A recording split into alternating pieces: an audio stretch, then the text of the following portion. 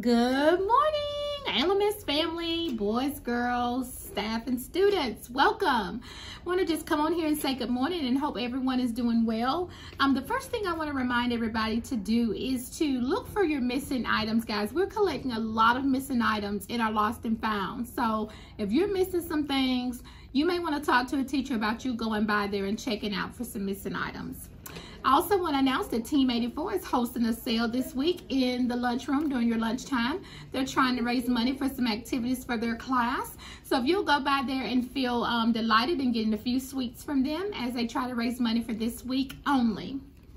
Valentine's Day dance is going to be February the 16th. The cost is $5. You can get your ticket before the dance. So for 6th and 7th grade students only, stop by and get your Valentine's Day ticket.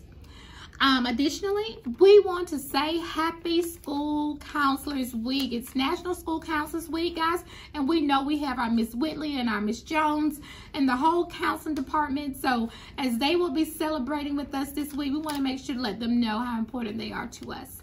Last but not least, I want to talk about the cell phones.